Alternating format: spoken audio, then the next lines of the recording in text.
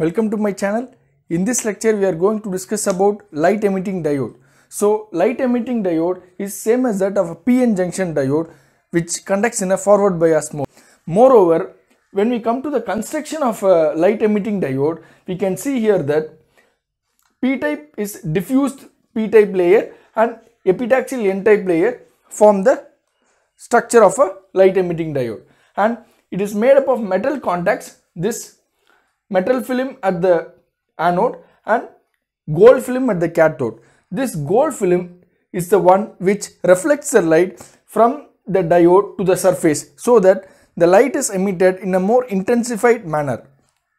So when we come to the working of a light emitting diode, once the diode is forward biased, there are several processes that is happening. You know that the electrons get excited from valence band to the conduction band when some energy is given. Now when the diode is forward biased, what happens? Let's see here. This is the energy level. It means the electrons is in the valence band. When voltage is applied, it moves to the conduction band by absorbing some energy. Here a hole is created when the electron moves from the valence band to the conduction band. So this procedure is called as energy absorption.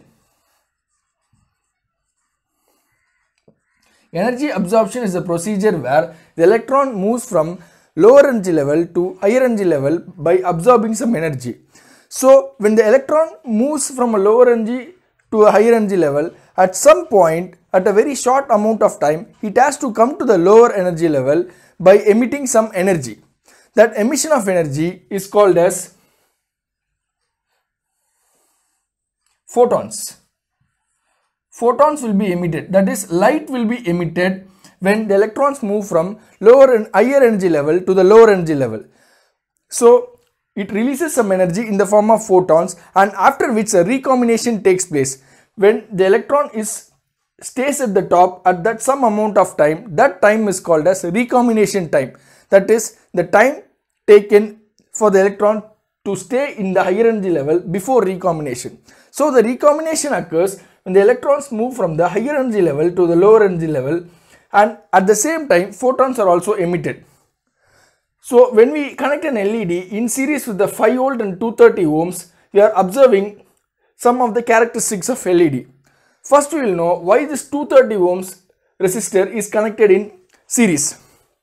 Here LED has some amount of current that it can withstand. If more amount of current, like more than some 100 milliamps is supplied to an LED, every LED has a specification, current specification. If the current specification is exceeded, the LED damages. So this 230 ohm resistor is protecting the LED from getting damaged from very high current. So this is the circuitry application of LED, where a 230 ohm resistor should be connected in series with the light emitting diode. Once again I will explain about the construction and working. Mainly working I will say now. This is holes, these are holes, these are electrons. When supply is given, when light emitting diode is forward biased, it works in the forward bias mode.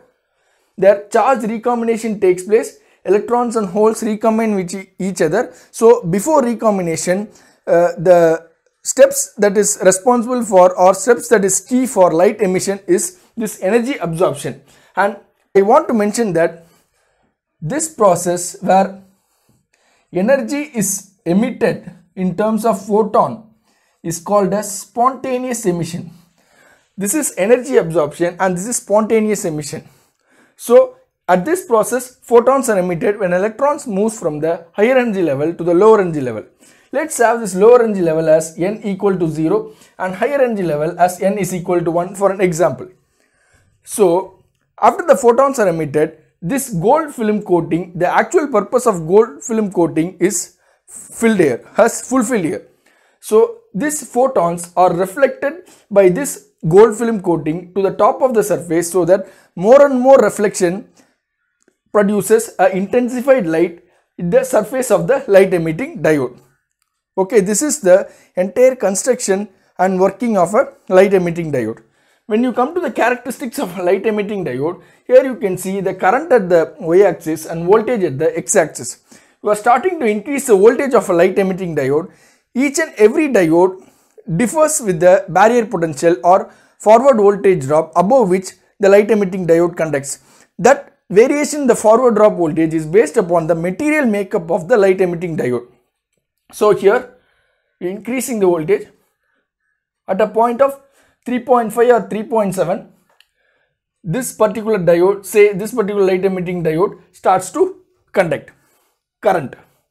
So this portion is called as knee voltage or cut in voltage, just like the operation of a PN junction diode. So I hope you would understand the procedure by which how the light is emitted by energy absorption and spontaneous emission.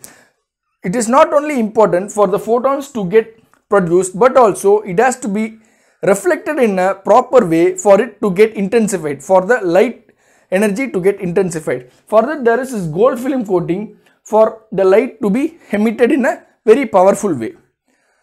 This recombination takes place, and one more, the recombination takes place when the electrons reach from the higher energy level to lower energy level. Unlike PN junction diode, where the recombination takes place once we apply the forward bias voltage. But in light emitting diode, it will reach a higher energy level, absorb some energy and reach a higher energy level, and while reaching to a lower energy level, it emits photons, and then only charge recombination takes place. The time which it stays in this higher energy level is called as recombination time. So this is the working of a light emitting diode. Thank you.